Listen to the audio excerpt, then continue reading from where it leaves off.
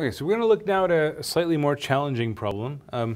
This time we're not revolving simply a curve, we're going to revolve a region. So the way this looks here, okay, let's sketch this out. So we have two curves. Okay, the first, y equals 2x minus 1. Looks something like this. Here's y equals 2x minus 1. The other one, x squared minus 2x plus 2. Might help to note that this is, what is this? This is x minus 1 squared plus 1. Okay, so when x is equal to, so here's 1, let's say. All right, so when x is equal to 1, y is equal to 1, okay? Also here, if x is equal to 1, y is equal to 1. So we do have that point of intersection there. Okay.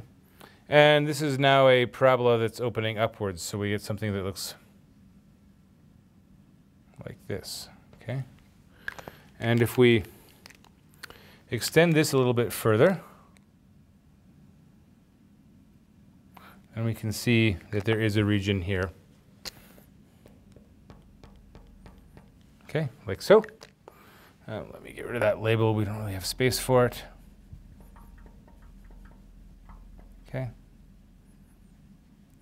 And that other point of intersection, I think that's going to be at x equals 2. Of course, as usual, if you're not sure, right, equate the two and solve. Let's go through it, right?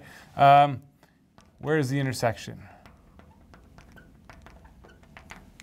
X squared minus 2x plus 2 equal to 2x minus 1 gives me x squared minus 4x plus 3 equal to 0. So I would have been wrong, see? That's x minus 3 times x minus 1, right? So x is 1 or 3, which tells me my drawing is maybe not super accurate, but hey, we can live with it.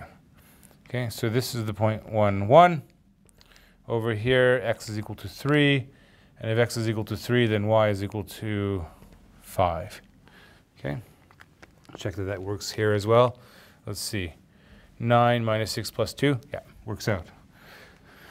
Okay, so what happens when we revolve this region? What's going on exactly? Well, what happens now is that you sort of have one curve that's going around, and you're gonna introduce a second curve, right?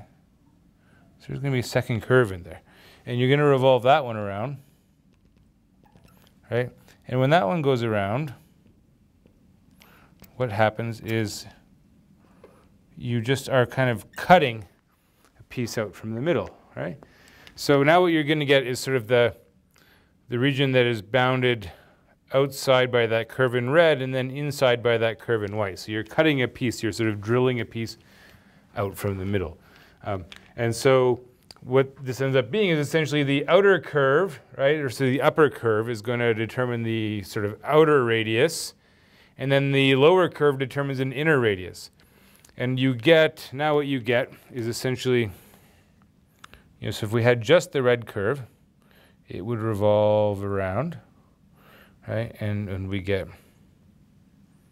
a disk, like so, right? But this inner curve is also going to revolve around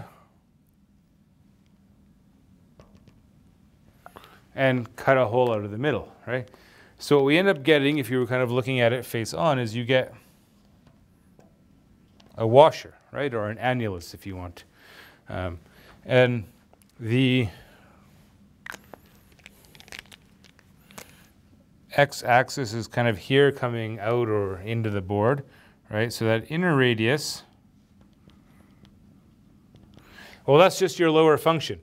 In our case, the inner radius is x squared minus 2x plus 2, okay? The outer radius here, okay, is going to be the 2x minus 1. Okay. All right, so far so good. So it's a little bit harder to draw the overall region now. I mean, you can try, you can play around. I think I've run out of colors here, but you can if you want, try to imagine what this thing looks like. But in terms of the setup, the main thing is to get the setup right and realize, okay, what's the outer radius, what's the inner radius, and realize that, well, the area now for my cross section, what is the area? Well, the area is the area of the big disk minus the area of the small disk, right? So my area as a function of x is going to be the area of the outer disk. So we can think of that as being a function of x. We square it. Minus the area of the inner disk. So inner radius squared. So we get something that looks like that. And then it's still going to be true that the volume is still going to be area as a function of x integrate with respect to x, right?